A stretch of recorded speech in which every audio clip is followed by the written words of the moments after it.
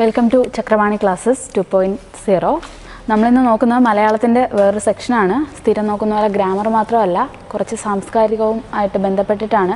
നമ്മുടെ ഇക്കഴിഞ്ഞ 2022 പ്രിലിംസിലെ ക്വസ്റ്റ്യൻസും അതുപോലെ റീസെൻ്റായിട്ട് നടന്ന PSC എക്സാംസിലെ ഗ്രാമറും കൂടി ചേർത്തിട്ടുള്ള ക്വസ്റ്റ്യൻസും കൂടി ചേർത്താണ് ഇന്നത്തെ ക്ലാസ് പോകുന്നത്. ഫസ്റ്റ് ക്വസ്റ്റ്യൻ രണ്ടാമത്തെ ഫേസിൽ 2022 പ്രിലിംസ് 10th രണ്ടാമത്തെ ഫേസിലെ ആദ്യത്തെ ക്വസ്റ്റ്യനാണ്. എ കോഡിലെ ആദ്യത്തെ ക്വസ്റ്റ്യനാണ്. ക്വസ്റ്റ്യൻ ഇതാണ്: മലയാള ഭാഷയും സംസ്കാരവും ആഗോളതലത്തിൽ പ്രചരിപ്പിക്കുന്നതിനായി കേരള സർക്കാർ ആരംഭിച്ച സംരംഭം. മലയാള ഭാഷയും സംസ്കാരവും ആഗോളതലത്തിൽ പ്രചരിപ്പിക്കുന്നതിനായി കേരള സർക്കാർ ആരംഭിച്ച സംരംഭം. ഓപ്ഷൻസ്: ഭാഷാ mission, മലയാളവേദി, Malayalam mission, Sargakairali. Okay, അപ്പോൾ അതിൻ്റെ ആൻസർ എല്ലാവർക്കും അറിയായിരിക്കും. ആൻസർ മലയാളം മിഷനാണ്. ഓക്കെ, മലയാളം മിഷനാണ്. അപ്പോൾ നമുക്ക് മലയാളം മിഷനെ കുറിച്ചിട്ട് കുറച്ച് ഡീറ്റെയിൽസ് നോക്കാം. മലയാളം മിഷനെ കുറിച്ച് പറയുമ്പോൾ ക്വസ്റ്റ്യനിൽ പറഞ്ഞ പോലെ തന്നെ മലയാളം ആഗോളതലത്തിൽ പ്രചരിപ്പിക്കാൻ വേണ്ടിയിട്ട് ആരംഭിച്ച പദ്ധതിയാണ്. ഇതിൻ്റെ ലക്ഷ്യം അല്ലെങ്കിൽ ലക്ഷ്യമായിട്ട് പറയുന്ന ആപ്തവാക്യം പോലെ പറയുന്നത് എവിടെയെല്ലാം മലയാളി അവിടെയെല്ലാം മലയാളം എന്നാണ്. ഓക്കെ, എവിടെയെല്ലാം മലയാളി അവിടെയെല്ലാം മലയാളം. ഓക്കെ, ഇതിൻ്റെ അധ്യക്ഷൻ എപ്പോഴും CM ആയിരിക്കും, ചീഫ് മിനിസ്റ്റർ ആയിരിക്കും. ഇപ്പോൾ ഇതിൻ്റെ അധ്യക്ഷൻ പിണറായി വിജയനാണ്, മുഖ്യമന്ത്രി പിണറായി വിജയനാണ് ഇപ്പോൾ മലയാളം മിഷൻ്റെ അധ്യക്ഷൻ. മലയാളം മിഷൻ ആരംഭിക്കാനുള്ള ഉത്തരവ് പുറത്തിറങ്ങുന്നത് 2009 ജനുവരി 19 2009 ജനുവരി 19. ഓക്കെ, മലയാളം മിഷൻ ഉദ്ഘാടനം ചെയ്യപ്പെട്ടത് മലയാളം മിഷൻ ഉദ്ഘാടനം ചെയ്യപ്പെട്ടത് 2009 ഒക്ടോബർ 22 ഒക്ടോബർ 22 ഉദ്ഘാടനം ചെയ്തത് അന്നത്തെ CM ആയിരുന്ന ശ്രീ VS അച്യുതാനന്ദനാണ്. ഓക്കെ, ഉദ്ഘാടനം ചെയ്തത് VS അച്യുതാനന്ദൻ. ഓക്കെ, എവിടെ വെച്ചിട്ടെന്ന് വെച്ചാൽ ന്യൂഡൽഹിയിൽ വെച്ചിട്ടായിരുന്നു. ന്യൂഡൽഹി.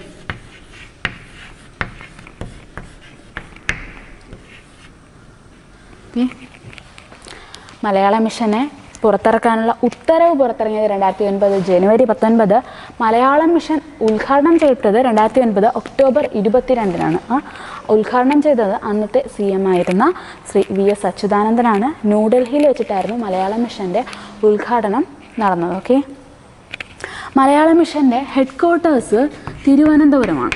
മലയാളം മിഷൻ്റെ ഹെഡ് ക്വാർട്ടേഴ്സ് തിരുവനന്തപുരമാണ്. ഇതിൻ്റെ ലക്ഷ്യം ഞാൻ പറഞ്ഞായിരുന്നു, എന്താണ്? എവിടെയെല്ലാം മലയാളി അവിടെയെല്ലാം മലയാളം. ഓക്കെ, എവിടെയെല്ലാം മലയാളി അവിടെയെല്ലാം മലയാളം. ഇതിന് പ്രധാനമായിട്ട് 4 കോഴ്സുകളാണ് മലയാള മിഷൻ അവതരിപ്പിക്കുന്നത്. 10ൻ്റെ തത്തുല്യമായ ഒരു കോഴ്സാണ് കണിക്കൊന്ന, സർട്ടിഫൈഡ് കോഴ്സാണ്. മലയാള മിഷൻ്റെ സർട്ടിഫിക്കറ്റ് ഉള്ള, അതായത് സർട്ടിഫൈഡ് കോഴ്സാണ് കണിക്കൊന്ന എന്ന് പറയുന്നത്. പ്രധാനമായിട്ടും 4 കോഴ്സുകളാണ് മലയാള മിഷനുള്ളത്. കണിക്കൊന്ന കൂടാതെ ബാക്കി 3 ഉള്ളത് സൂര്യകാന്തി, ആമ്പൽ, നീലക്കുറിഞ്ഞി എന്നിവയാണ് ബാക്കി 3 കോഴ്സുകളുടെ പേര്. ഈ സൂര്യകാന്തി എന്ന് പറയുന്നത് ഡിപ്ലോമ കോഴ്സാണ്. ഓക്കെ, ആകെ 4 കോഴ്സുകളാണുള്ളത്: കണിക്കൊന്ന, സൂര്യകാന്തി, ആമ്പൽ, നീലക്കുറിഞ്ഞി.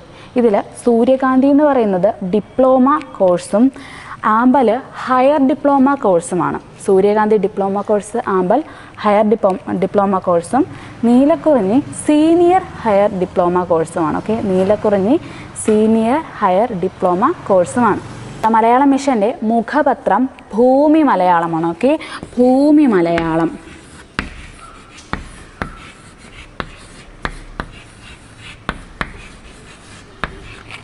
മലയാളം മിഷൻ്റെ മുഖപത്രമാണ് ഭൂമി മലയാളം എന്ന് പറയുന്നത്.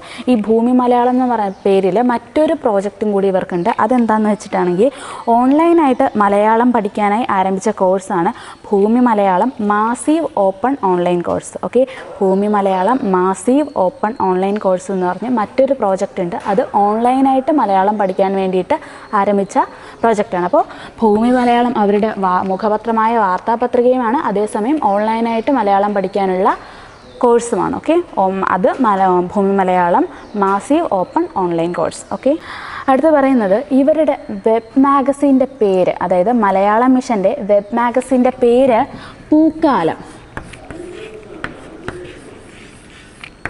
ഓക്കെ, മലയാളം മിഷൻ്റെ വെബ് മാഗസിൻ്റെ പേരാണ് പൂക്കാലം എന്ന് പറയുന്നത്. നമ്മൾ ഇത്രയും നേരം പറഞ്ഞത് CM ആയിരിക്കും അതിൻ്റെ അധ്യക്ഷൻ. ഏതിൻ്റെ? മലയാള മിഷൻ്റെ അധ്യക്ഷൻ എപ്പോഴും ചീഫ് മിനിസ്റ്റർ ആയിരിക്കും. ഇപ്പോഴത്തെ അധ്യക്ഷൻ ശ്രീ പിണറായി വിജയനാണ്. മലയാള മിഷൻ്റെ ഡയറക്ടർ ഇപ്പോൾ മുരുകൻ കാട്ടാക്കടയാണ്. ഓക്കെ, മുരുകൻ കാട്ടാക്കട. ഇത് ഇപ്പോൾ ചോദിച്ചതാണ്, ഈ ഇടയ്ക്ക് PSC ക്വസ്റ്റ്യൻ ആണ്. മുരുകൻ കാട്ടാക്കട.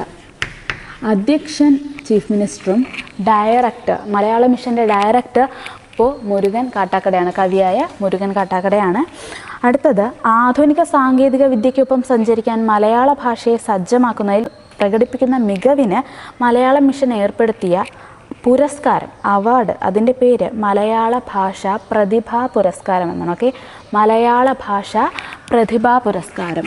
മലയാള ഭാഷാ പ്രതിഭാ പുരസ്കാരം എന്താണ്? ആധുനിക സാങ്കേതിക വിദ്യയ്ക്കൊപ്പം സഞ്ചരിക്കാൻ മലയാള ഭാഷയെ സജ്ജമാക്കുന്നതിന് മലയാളം മിഷൻ ഏർപ്പെടുത്തിയ പുരസ്കാരം. ആധുനിക സാങ്കേതിക വിദ്യയ്ക്കൊപ്പം സഞ്ചരിക്കാൻ മലയാള ഭാഷയെ സജ്ജമാക്കാൻ പ്രകടിപ്പിക്കുന്ന മികവിന് മലയാള മിഷൻ ഏർപ്പെടുത്തിയ പുരസ്കാരമാണ് മലയാള ഭാഷാ പ്രതിഭാ പുരസ്കാരം. ഓക്കെ, മലയാള ഭാഷാ പ്രതിഭാ പുരസ്കാരം. അപ്പോൾ ഇത്രയാണ് മലയാളം മിഷനെ കുറിച്ചിട്ട് പറയാനുള്ള ഫസ്റ്റ് ക്വസ്റ്റ്യൻ. നമ്മൾ 10th പ്രിലിംസ് സ്റ്റേജിൽ ചോദിച്ച ക്വസ്റ്റ്യനുമായിട്ട് റിലേറ്റ് ചെയ്താണ് മലയാളം മിഷനെ കുറിച്ചിട്ട് ഇപ്പോൾ ഇത്രയും പറഞ്ഞത്. ഓക്കെ, ക്വസ്റ്റ്യൻ ഇതായിരുന്നു. മലയാള ഭാഷയും സംസ്കാരവും ആഗോളതലത്തിൽ പ്രചരിപ്പിക്കുന്നതിനായിട്ട് കേരള ഗവൺമെൻറ് ആവിഷ്കരിച്ച പദ്ധതി, അതാണ് ഇത് മലയാള മിഷൻ. അതുമായിട്ട് ബന്ധപ്പെട്ടിട്ട് ഉള്ള റിലേറ്റഡ് ഫാക്ട്സ് ആണ് ഇപ്പോൾ പറഞ്ഞത്. 10th പ്രിലിംസ് 2022 10th പ്രിലിംസ് 60/2022 നടന്ന ഫേസിലെ രണ്ടാമത്തെ മലയാളത്തിൻ്റെ ഭാഗമായിട്ട് വരുന്ന ക്വസ്റ്റ്യൻ ആണ്. ക്വസ്റ്റ്യൻ ഇതാണ്: മീശ എന്ന നോവൽ രചിച്ചതാര്? ഓക്കെ, മീശ എന്ന നോവൽ രചിച്ചതാര്? ആൻസർ അറിയാമായിരിക്കും. രചിച്ചത് S. ഹരീഷാണ്. ഓക്കെ, മീശ എന്ന നോവൽ രചിച്ചത് S. ഹരീഷാണ്. ഇതിപ്പോൾ ചോദിക്കാൻ കാരണമായത്, അല്ലെങ്കിൽ എന്താ അതിൻ്റെ ബേസായിട്ട് പറയുന്നത്, 2022 വയലാർ അവാർഡ് ലഭിച്ചത് മീശ എന്ന നോവലിന് S. ഹരീഷിനാണ്. ഓക്കെ, ഇതിൻ്റെ സമ്മാനത്തുക, വയലാർ അവാർഡിൻ്റെ സമ്മാനത്തുക 1,00,000 രൂപയാണ്. ഓക്കെ, 1,00,000 രൂപയാണ്. ഈ വയലാർ അവാർഡ് നൽകി തുടങ്ങിയത് 1977 ഓക്കെ, 1977. ആദ്യം ലഭിച്ചത് ലളിതാംബിക അന്തർജനം. ആദ്യം ലഭിച്ചത് ലളിതാംബിക അന്തർജനത്തിനാണ്. 2022 ലഭിച്ചത് ആർക്കാണ്? S. ഹരീഷ്. ഏത് നോവൽ? മീശ എന്ന നോവലിന് വേണ്ടിയിട്ടാണ്. അതിൻ്റെ ആ പ്രാധാന്യം ഉൾക്കൊണ്ടാണ് ഈ ചോദ്യം ഇതിൻ്റെ അകത്ത് ചോദിച്ചിരിക്കുന്നത്. അപ്പോൾ 2020 ഇദ്ദേഹത്തിന് സാഹിത്യത്തിനുള്ള JCB പുരസ്കാരവും ലഭിച്ചിരുന്നു. 2022 വയലാർ അവാർഡും ലഭിച്ചിരുന്നു. 2020 സാഹിത്യത്തിനുള്ള JCB പുരസ്കാരം ലഭിച്ചതും ആർക്കാണ്? S. ഹരീഷിനാണ്. ഓക്കെ, അതേസമയം 44ാമത് വയലാർ അവാർഡ് ലഭിച്ചത് ആർക്കാണ്? ഏഴാച്ചേരി രാമചന്ദ്രനാണ്. ഇത് ഞാൻ മുന്നത്തെ ക്ലാസ്സിൽ പറഞ്ഞതാണ്. ഏഴാച്ചേരി രാമചന്ദ്രനാണ് 44ാമത് വയലാർ അവാർഡ് ലഭിച്ചത്. അദ്ദേഹത്തിൻ്റെ ഒരു വെർജീനിയൻ വെയിൽക്കാലം എന്ന കൃതിക്ക് വേണ്ടിയിട്ടായിരുന്നു. ഒരു വെർജീനിയൻ വെയിൽക്കാലം എന്ന കൃതിക്ക് വേണ്ടിയിട്ടായിരുന്നു. ഓപ്ഷനിലുണ്ടായിരുന്ന മറ്റൊരാളാണ് സുഭാഷ് ചന്ദ്രൻ. സുഭാഷ് ചന്ദ്രൻ അതിൻ്റെ ഓപ്ഷനിലുണ്ടായിരുന്ന ആളാണ്. ഓക്കെ, സുഭാഷ് ചന്ദ്രൻ്റെ ചോദിച്ചിട്ടുള്ള ഒരു കണക്റ്റിംഗ് ഫാക്ടറാണ് മനുഷ്യനൊരാമുഖം എഴുതിയത്. മനുഷ്യനൊരാമുഖം എന്ന കൃതി എഴുതിയത് ആരാണ്? അത് സുഭാഷ് ചന്ദ്രനാണ്. അദ്ദേഹത്തിൻ്റെ നോവലാണ്. അദ്ദേഹത്തിൻ്റെ ആദ്യ നോവലാണ് മനുഷ്യന് ഒരാമുഖം. മറ്റൊന്നുണ്ട്, ആദ്യ കഥാസമാഹാരം ഘടികാരങ്ങൾ നിലയ്ക്കുന്ന സമയമാണ്. ഇദ്ദേഹത്തിൻ്റെ ആദ്യ കഥാസമാഹാരം ഘടികാരങ്ങൾ നിലയ്ക്കുന്ന സമയവും ആദ്യ നോവൽ മനുഷ്യന് ഒരാമുഖവുമാണ്. ഇത് രണ്ടും എടുത്തു പറയാനുള്ള കാരണം, ആദ്യ കഥാസമാഹാരത്തിനും ആദ്യ നോവലിനും കേരള സാഹിത്യ അക്കാദമി ലഭിക്കുന്ന ആദ്യ വ്യക്തിയാണ് ഇദ്ദേഹം. ഓക്കെ, ആദ്യ കഥാസമാഹാരത്തിനും ആദ്യ നോവലിനും കേരള സാഹിത്യ അക്കാദമി ലഭിക്കുന്ന ആദ്യത്തെ വ്യക്തിയാണ് ആര്? സുഭാഷ് ചന്ദ്രൻ എന്ന് പറയുന്നത്.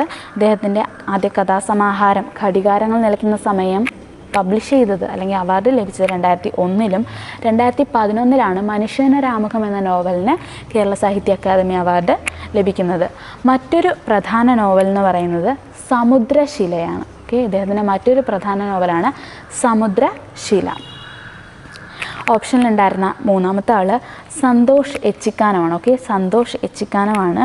അദ്ദേഹത്തിൻ്റെ പ്രധാനപ്പെട്ട കൃതികൾ ആശ്വാസം, കോമള, ബിരിയാണി എന്നിവയാണ്. ഓക്കെ, ആശ്വാസം, കോമള, ബിരിയാണി എന്നിവയൊക്കെയാണ് ആരുടെ?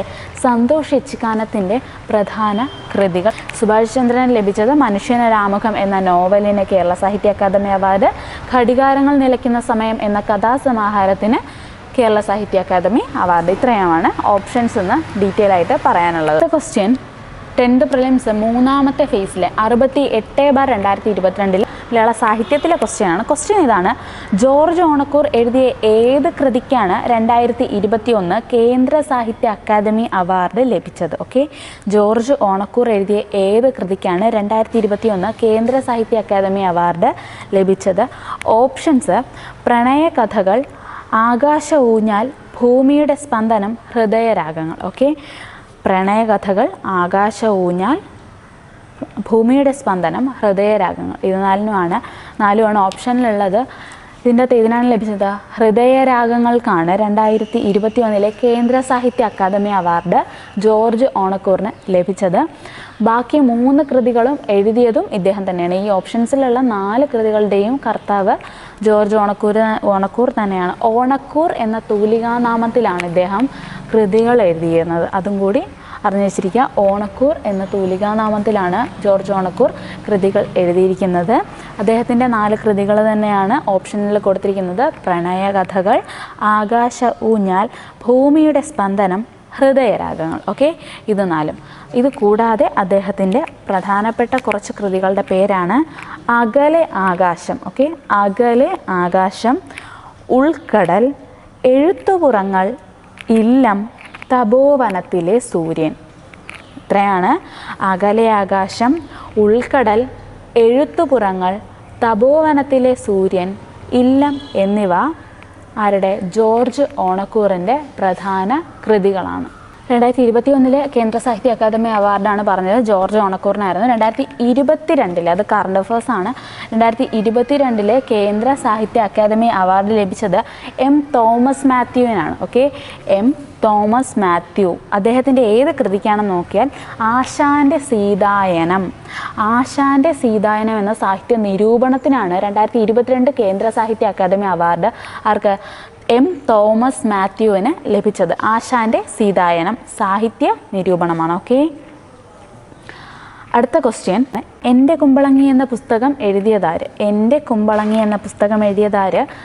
ആൻസർ പ്രൊഫസർ KV തോമസ് ആണ്. ഓക്കെ, പ്രൊഫസർ KV തോമസ് ആണ്. 2009 മുതൽ 2019 വരെ എറണാകുളം മണ്ഡലത്തെ പ്രതിനിധീകരിച്ച രാഷ്ട്രീയ നേതാവ് കൂടിയാണ് പ്രൊഫസർ KV തോമസ്. ഇദ്ദേഹത്തിൻ്റെ മുഴുവൻ പേര് കുറുപ്പശ്ശേരി വർക്കി തോമസ് എന്നാണ്. ഓക്കെ, കുറുപ്പശ്ശേരി വർക്കി തോമസ് എന്നാണ് പ്രൊഫസർ KV തോമസ്. എൻ്റെ കുമ്പളങ്ങിയാണ് അദ്ദേഹത്തിൻ്റെ നാട്. അപ്പോൾ എൻ്റെ കുമ്പളങ്ങി എന്ന പുസ്തകം എഴുതിയതാണ് പ്രൊഫസർ KV തോമസ്. ഓപ്ഷനിലുണ്ടായിരുന്ന മറ്റൊരു നിരൂപകനായ സാഹിത്യകാരനാണ്, നമുക്കറിയാവുന്ന ആളാണ് professor MK Sanu. Professor MK Sanu ഓപ്ഷനിലുണ്ടായിരുന്ന മറ്റൊരാളാണ്. അദ്ദേഹം നിരൂപകൻ, ജീവചരിത്രകാരൻ, സാമൂഹിക പ്രവർത്തകൻ എന്നീ നിലകളിൽ പ്രസിദ്ധനാണ്. ഓക്കെ, ജീവചരിത്രകാരൻ, നിരൂപകൻ, സാമൂഹിക പ്രവർത്തകൻ അല്ലെങ്കിൽ മനുഷ്യാവകാശ പ്രവർത്തകൻ എന്നീ നിലകളിലൊക്കെ പ്രസിദ്ധനാണ് professor MK Sanu. International body for human റൈറ്റ്സിലെ സ്ഥിര അംഗമാണ് ഇദ്ദേഹം. പ്രൊഫസർ MK സാനുവിൻ്റെ വിവരങ്ങളാണ് പറയുന്നത്. ഇന്റർനാഷണൽ ബോഡി ഫോർ ഹ്യൂമൻ റൈറ്റ്സിലെ സ്ഥിര അംഗമാണ് പ്രൊഫസർ MK സാനു. ഇങ്ങനെ ഒരു ചോദ്യം വന്നാൽ എഴുതാവുന്നതാണ്. മാത്രമല്ല, എറണാകുളം മുളന്തുരുത്തിയിലെ മാനസിക വൈകല്യമുള്ള കുട്ടികൾക്കുള്ള വിദ്യാലയമായ മിത്രത്തിലെ സ്ഥാപക അംഗമാണ് ഇദ്ദേഹം. മിത്രം.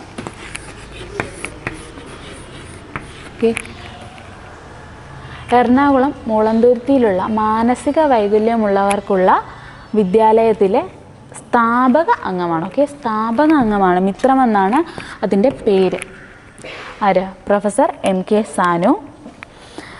ഇദ്ദേഹത്തിൻ്റെ പ്രധാന കൃതികൾ പ്രഭാത ദർശനം, രണ്ടാമത്തേത് മൃത്യുഞ്ജയം ഒരു കാവ്യജീവിതം, മൃത്യുഞ്ജയം ഒരു കാവ്യജീവിതം. ആദ്യത്തേത് പ്രഭാത ദർശനം, രണ്ടാമത്തേത് മൃത്യുഞ്ജയം ഒരു കാവ്യജീവിതം, ഇവർ ലോകത്തെ സ്നേഹിച്ചവർ. മൂന്നാമത്തെ കൃതിയാണ് ഇവർ ലോകത്തെ സ്നേഹിച്ചവർ. അടുത്തത് ബഷീർ ഏകാന്തവീതിയിലെ അവധൂതൻ. ബഷീർ ഏകാന്തവീതിയിലെ അവധൂതൻ.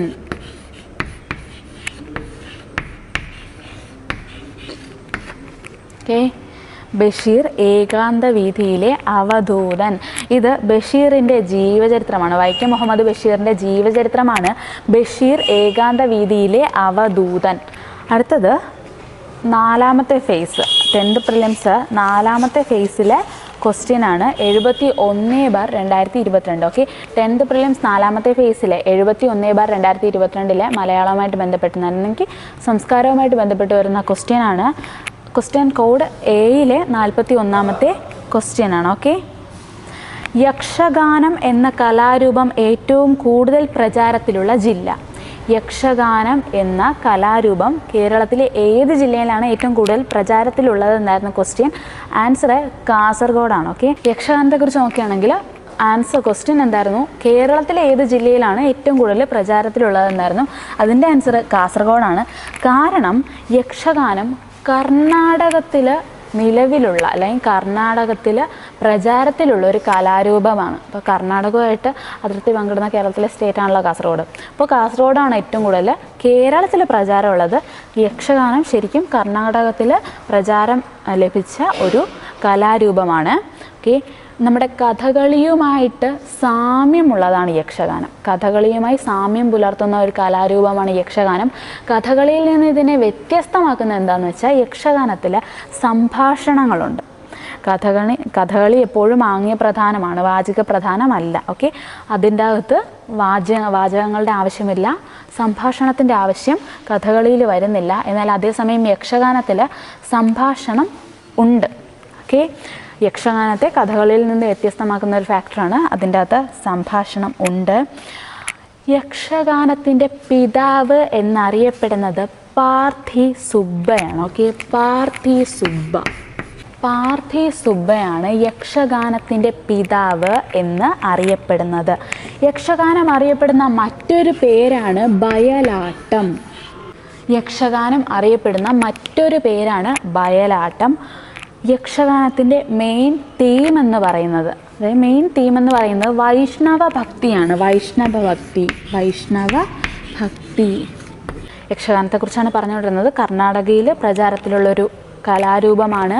കഥകളിയുമായിട്ട് സാമ്യം പുലർത്തുന്ന കലാരൂപമാണ്. കഥകളിയിൽ നിന്ന് ഇതിനെ വ്യത്യസ്തമാക്കുന്നത് എന്താണ്? സംഭാഷണമാണ്. കഥകളി എപ്പോഴും ആംഗിക പ്രധാനമാണ്. അതേസമയം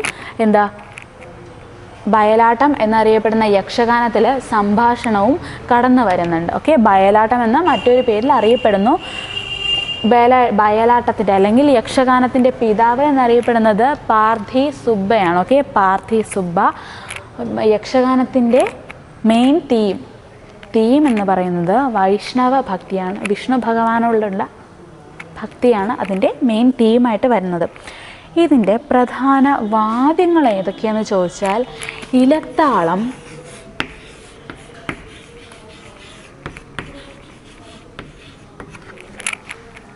തൊപ്പിമദ്ദളം,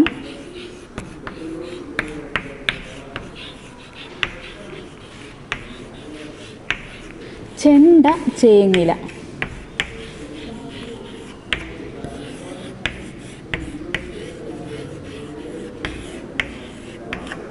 ഓക്കെ, ഇത്രയുമാണ് യക്ഷഗാനത്തിൻ്റെ പ്രധാന വാദ്യോപകരണങ്ങൾ എന്ന് പറയുന്നത്. ഏതൊക്കെയാണ്? ഇലത്താളം, തൊപ്പിമദ്ദളം, ചെണ്ട, ചേങ്ങില. ചോദിക്കാം, കഴിഞ്ഞ പ്രിലിംസിന് കഥകളിയുടെ സ്റ്റേറ്റ്മെൻറ്റ് ടൈപ്പ് ക്വസ്റ്റ്യനിൽ ഇതുപോലൊരു ക്വസ്റ്റ്യൻ വന്നതാണ്. വാദ്യോപകരണങ്ങളിൽ പെടാത്തത് ഏത്, പെടുന്നത് ഏത്, അങ്ങനൊരു ക്വസ്റ്റ്യൻ. അപ്പോൾ ഇത്രയാണ് എന്തിനെക്കുറിച്ച് യക്ഷഗാനത്തെക്കുറിച്ച് പറയാനുള്ളത്. അടുത്ത നോക്കുന്നത് 5ാമത്തെ ഫേസിലെ 76/2022 5ാമത്തെ 10th പ്രിലിംസ് ഫേസിലെ മലയാള സംസ്കാരവുമായിട്ട് ബന്ധപ്പെട്ട ചോദ്യമാണ്. ചോദ്യം ഇതാണ്: താഴെ തന്നിരിക്കുന്നവയിൽ നിന്ന് കേരളത്തിലെ സാംസ്കാരിക സ്ഥാപനങ്ങളുടെയും അവ സ്ഥിതി ചെയ്യുന്ന സ്ഥലങ്ങളുടെയും ശരിയായ ജോഡി തിരഞ്ഞെടുക്കുക എന്നാണ്. ഇതിനകത്ത് 3 ജോഡിയാണ് തന്നിരിക്കുന്നത്. തുഞ്ചൻ സ്മാരകം തിരൂർ, കുഞ്ചൻ സ്മാരകം കിള്ളിക്കുറിശിമംഗലം, വള്ളത്തോൾ മ്യൂസിയം കൊല്ലം. ഇതിൻ്റെ അകത്ത് തുഞ്ചൻ സ്മാരകം തിരൂരും കുഞ്ചൻ സ്മാരകം കിള്ളിക്കുറിശിമംഗലവും ശരിയാണ്. ഇത് രണ്ടും ശരിയാണ്. ഓക്കെ. വള്ളത്തോൾ മ്യൂസിയം കൊല്ലത്തല്ല, എവിടെയാണ്? ചെറുതുരുത്തി, തൃശ്ശൂരിലാണ്. തൃശ്ശൂർ ജില്ലയിലാണ് വള്ളത്തോൾ മ്യൂസിയം സ്ഥിതി ചെയ്യുന്നത്. അതേസമയം ചെറുതുരുത്തിയിലുള്ള മറ്റൊരു സാംസ്കാരിക കേന്ദ്രം ഏതാണ്? കേരള കലാമണ്ഡലം. ഓക്കെ.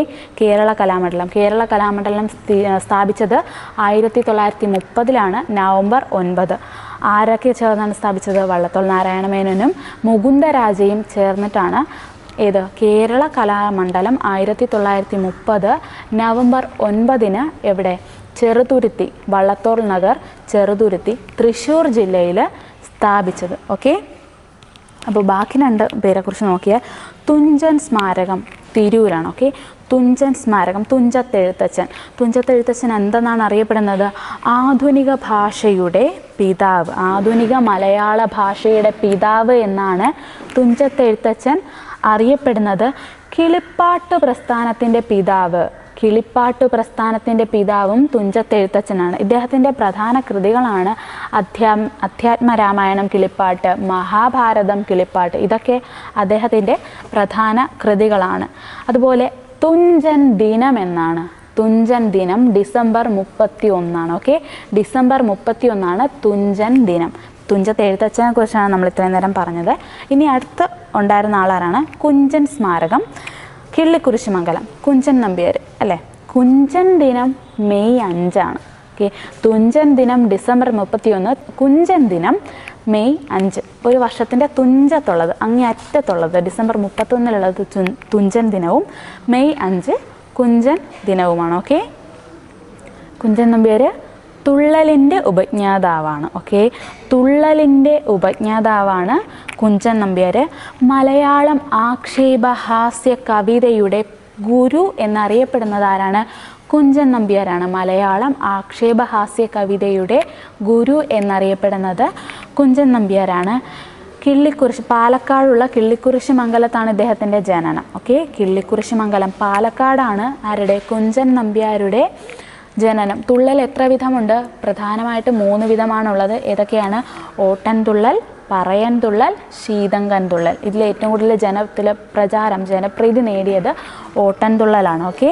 തുള്ളലിൻ്റെ പിതാവാണ് കുഞ്ചൻ നമ്പ്യാർ. തുള്ളൽ 3 വിധമാണുള്ളത്. ഓട്ടൻ തുള്ളൽ, പറയൻ തുള്ളൽ, ശീതങ്കൻ തുള്ളൽ. ഓക്കെ. അടുത്ത വള്ളത്തോളിനെ കുറിച്ച് നമ്മൾ പറഞ്ഞായിരുന്നു. എന്താണ്? വള്ളത്തോൾ നഗർ, ചെറുതുരുത്തി, തൃശ്ശൂർ ജില്ലയിലാണ് വള്ളത്തോൾ മ്യൂസിയം സ്ഥിതി ചെയ്യുന്നത്. ചെറുതുരുത്തിയിൽ തന്നെയാണ് കേരള കലാമണ്ഡലം സ്ഥിതി ചെയ്യുന്നത്. കേരള കലാമണ്ഡലം സ്ഥാപിച്ചത് 1930. ഓക്കെ. ഇദ്ദേഹത്തിൻ്റെ മഹാകാവ്യം ഏതാണ്? ചിത്രയോഗമാണ്. വള്ളത്തോളിൻ്റെ മഹാകാവ്യം ചിത്രയോഗമാണ്. ആധുനിക കവിത്രയത്തിലെ വ്യക്തിയാണ് ആര്? വള്ളത്തോൾ. ആധുനിക കവിത്രയം ആരൊക്കെയാണ്? ആശാൻ, ഉള്ളൂർ, വള്ളത്തോളാണ്. കുമാരനാശാൻ, ഉള്ളൂർ എസ് പരമേശ്വരയ്യർ, വള്ളത്തോൾ നാരായണമേനോൻ. ഓക്കെ. ആശാൻ, ഉള്ളൂർ, വള്ളത്തോളാണ് ആധുനിക കവിത്രയം എന്ന് പറയുന്നത്. ഓക്കെ. ഇദ്ദേഹത്തിൻ്റെ മറ്റ് പ്രധാന കൃതികളാണ് ബധിരവിലാപം, ബന്ധനസ്ഥനായ അനിരുദ്ധൻ, കൊച്ചു സീത ചോദിച്ചിട്ടുള്ളതാണ്. പ്രീവിയസ് ക്വസ്റ്റ്യൻ ആണ്. കൊച്ചു സീത, ബന്ധനസ്ഥനായ അനിരുദ്ധൻ, ബധിരവിലാപം എന്നിവയ്ക്ക് വള്ളത്തോളിൻ്റെ മറ്റ് പ്രധാന കൃതികളാണ്. അടുത്തത് 10th പ്രിലിംസിൻ്റെ 6ാമത്തെ ഫേസിലെ, അതായത് 77/2022 ക്വസ്റ്റ്യൻ ആണ്. 2022 കേരളത്തിൽ നിന്ന് പത്മശ്രീ അവാർഡ് ലഭിച്ച സാമൂഹിക പ്രവർത്തക ആരാണെന്നാണ്. ഡോക്ടർ KV റാബിയയ്ക്കാണ് 2022 കേരളത്തിൽ നിന്ന് പത്മശ്രീ ലഭിച്ചത്. അപ്പോൾ കറണ്ട് അഫയേഴ്സ് എന്നുള്ള രീതിയിൽ 2023 കേരളത്തിൽ നിന്ന് 4 പേർക്ക് പത്മശ്രീ അവാർഡ് ലഭിച്ചിട്ടുണ്ട്. അവരുടെ ഡീറ്റെയിൽസ് പറയാം. ആദ്യത്തെ ആൾ VP അപ്പുക്കുട്ടനാണ്. ഓക്കെ. ആദ്യത്തെ ആളാണ് VP അപ്പുക്കുട്ടൻ. ഇദ്ദേഹം ഒരു സ്വാതന്ത്ര്യ സമര സേനാനിയും ഗാന്ധിയനുമാണ്. സാമൂഹിക പ്രവർത്തനത്തിനാണ് ഇദ്ദേഹത്തിന് 2023 പത്മശ്രീ ലഭിച്ചത്. 4 മലയാളികൾക്കാണ് മുഴുവൻ ലഭിച്ചത്. ആദ്യത്തെ ആളാണ് VP അപ്പുക്കുട്ടൻ. ഓക്കെ. അടുത്തത് ചെറുവയൽ രാമൻ. ഇദ്ദേഹത്തിന് കൃഷിക്കാണ് ലഭിച്ചത്. കാർഷിക രംഗത്തെ സംഭാവനകൾക്കാണ് പത്മശ്രീ ലഭിച്ചത്. ഇദ്ദേഹം നെല്ലച്ചൻ എന്നറിയപ്പെടുന്നു. ചെറുവയൽ നെല്ല്, ഓർക്കാൻ എളുപ്പമായിരിക്കും, നെല്ലച്ഛൻ. നെല്ലച്ഛൻ എന്നറിയപ്പെടുന്നത് ചെറുവയൽ രാമനാണ്. ഇദ്ദേഹത്തിന് കൃഷിക്കാണ് 2023 പത്മശ്രീ ലഭിക്കുന്നത്. മൂന്നാമത്തത് CI ഐസക്. CI ഐസക് അദ്ദേഹത്തിന് ലഭിക്കുന്നത് സാഹിത്യ മേഖലയിലെ സംഭാവനകൾക്കാണ്. ഇദ്ദേഹം ഒരു ചരിത്രകാരനാണ്. ഓക്കെ, CI ഐസക് ഒരു ചരിത്രകാരനാണ്. ഇദ്ദേഹത്തിന് സാഹിത്യ മേഖലയിലെ സംഭാവനകൾക്കാണ് അവാർഡ് ലഭിക്കുന്നത്. അവസാനത്തെ ആള് SRD Prasad. SRD Prasad. Okay, ഇദ്ദേഹത്തിന് ലഭിക്കുന്നത് സ്പോർട്സ് ആണ്. സ്പോർട്സ് എന്ന് പറയുമ്പോൾ കളരി, ആയോധന കലകളൊക്കെയും സ്പോർട്സിലാണ് ഉൾപ്പെടുന്നത്. ഇദ്ദേഹം ഒരു കളരി ആശാനാണ്. കളരിയാണ് ഇദ്ദേഹത്തിൻ്റെ പ്രവർത്തന മേഖല. അപ്പോൾ സ്പോർട്സിനാണ് ഇദ്ദേഹത്തിന് അവാർഡ് കിട്ടിയത്. 2023 പത്മശ്രീ ലഭിച്ചത് 4 മലയാളികൾക്കാണ്. ആ 4 പേരുടെ വിവരങ്ങളാണ് ഇപ്പോൾ പറഞ്ഞിരിക്കുന്നത്. ഓക്കെ, ആദ്യത്തേത് VP അപ്പുക്കുട്ടൻ. അദ്ദേഹം ഒരു സ്വാതന്ത്ര്യ സമര സേനാനിയും ഗാന്ധിയനുമാണ്. സാമൂഹിക പ്രവർത്തനത്തിനാണ് അദ്ദേഹത്തിന് ലഭിച്ചത്. രണ്ടാമത്തേത് ചെറുവയൽ രാമൻ, കാർഷിക രംഗത്തെ സംഭാവനകൾക്കാണ് ലഭിച്ചത്. നെല്ലച്ഛൻ എന്ന് അറിയപ്പെടുന്നു. ഓക്കെ, ചെറുവയൽ രാമൻ നെല്ലച്ഛൻ എന്നറിയപ്പെടുന്നു. CI ഐസക്, അദ്ദേഹത്തിന് സാഹിത്യ രംഗത്തെ സംഭാവനകൾക്കാണ് ലഭിച്ചത്. അദ്ദേഹം ഒരു ചരിത്രകാരനാണ്. ഓക്കെ, CI ഐസക് ഒരു ചരിത്രകാരനാണ്. അടുത്തത് SRD പ്രസാദ്, അദ്ദേഹം ഒരു കളരി ആശാനാണ്. സ്പോർട്സ്, ആയോധന കലകളെ സ്പോർട്സ് കാറ്റഗറിയിൽ ഉൾപ്പെടുത്തിയാണ് അവാർഡ് കൊടുക്കുന്നത്. അപ്പോൾ സ്പോർട്സിനാണ് ഇദ്ദേഹത്തിന് പത്മശ്രീ 2023 പത്മശ്രീ ലഭിച്ചത്. അടുത്തത് ഗ്രാമറിൻ്റെ പോർഷൻ എന്ന് പറഞ്ഞ 2 ക്വസ്റ്റ്യൻസ് ആണ്. ആദ്യത്തേത് 2019 VUക്ക് ചോദിച്ച ചോദ്യമാണ്, ഘാതകൻ എന്ന വാക്കിൻ്റെ അർത്ഥം. ഓപ്ഷൻസ് കൊലയാളി, കൃഷിക്കാരൻ, ഭടൻ, ഭക്ഷിക്കുന്നവൻ എന്നാണ്. ഏതാണ്? ഭക്ഷിക്കുന്നവനാണ് ഈ ഘാതകൻ. ഓക്കെ, ഘാതകൻ ഭക്ഷിക്കുന്നവനാണ്. അതേസമയം കൊലയാളി എന്ന അർത്ഥം വരുന്ന ഘാതകൻ എങ്ങനെയാണ്? ഘാതകനാണ്. ഓക്കെ, ഘാതകനാണ് കൊലയാളി എന്ന് അർത്ഥം വരുന്ന ഘാതകൻ. ഓക്കെ, മറ്റൊരു ഘാതകനുണ്ട്, അതേതാണ്? ഘാതകനാണ്. ഇതിൻ്റെ അർത്ഥം കുഴിക്കുന്നവൻ എന്നാണ്. കുഴിക്കുന്നവൻ. ഓക്കെ, കുഴിക്കുന്നവൻ. ഓക്കെ, ഘാതകൻ കുഴിക്കുന്നവൻ, ഘാതകൻ ഭക്ഷിക്കുന്നവൻ, ഘാതകൻ കൊലയാളി. ഓക്കെ, ഇത് മനസ്സിലായല്ലോ. ഇതാണ് ഈ ക്വസ്റ്റിൻ്റെ കണക്റ്റിംഗ് ഫാക്ടേഴ്സായിട്ട് വരുന്നത്. ഓക്കെ, 2019 VUക്ക് ചോദിച്ചതാണ്, PYQ ആണ് ഇട്ടത് കേട്ടോ. അടുത്ത ക്വസ്റ്റ്യൻ 2016 VUക്ക് ചോദിച്ചതാണ്, അവഗാഹം. അവഗാഹം എന്ന പദത്തിൻ്റെ അർത്ഥം എന്താണ്? അറിവില്ലായ്മ, ആഴത്തിലുള്ള അറിവ്, അടിത്തട്ട്, അസംബന്ധം. ആൻസർ ആഴത്തിലുള്ള അറിവാണ്. അവഗാഹം ആഴത്തിലുള്ള അറിവാണ്. അതേസമയം അവഗാനമുണ്ട്. അവഗാനം എന്താണ്? അവഗാഹം ആഴത്തിലുള്ള അറിവ്, അവഗാനം നിന്ദിച്ചു പാടൽ.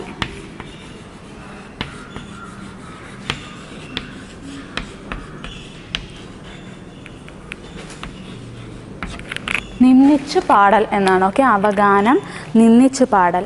അതുപോലെ അവഗ്രാഹം. അടുത്ത അവഗ്രാഹം. അവഗ്രാഹം വെള്ളം കോരാനുള്ള തൊട്ടിയാണ്. വെള്ളം കോരാനുള്ള തൊട്ടിയാണ്. അടുത്ത ക്വസ്റ്റ്യൻ 2014 VUക്ക് ചോദിച്ച ചോദ്യമാണ്, ആകാശം എന്നതിൻ്റെ പര്യായമായി വരാത്ത പദം. ഓക്കെ, പര്യായമായി വരാത്ത പദം. ഓപ്ഷൻസ് ഇതൊക്കെയാണ്, നഭസ്, വ്യോമം, വിണ്ടലം, വസുധ. ഓപ്ഷനിൽ നിന്ന് കിട്ടിയത് കാണാം, വസുധയാണ്. ഓക്കെ, വസുധയാണ് ആകാശത്തിൻ്റെ പര്യായമായിട്ട് വരാത്തത്. ബാക്കി 3 നഭസ്, വ്യോമം, വിണ്ടലം, ഇത് 3 ആകാശത്തിൻ്റെ പര്യായമാണ്. വസുധ എന്താണ്? വസുധ ഭൂമിയാണ്. ഓക്കെ, ഭൂമിയാണ്. ഭൂമിയുടെ മറ്റ് പര്യായ പദങ്ങൾ അവനി. അവനി. ഓക്കെ, അതുപോലെ പൃഥ്വി. ഇതൊക്കെയാണ് ഭൂമിയുടെ മറ്റ് പര്യായ പദങ്ങളായിട്ട് വരുന്നത്. ഓക്കെ, വസുധ ഭൂമിയാണ്. ബാക്കി 3 പദവും നഭസ്, വ്യോമം, വിണ്ടലം, ഇത് 3 ആകാശത്തിൻ്റെ പര്യായ പദമാണ്.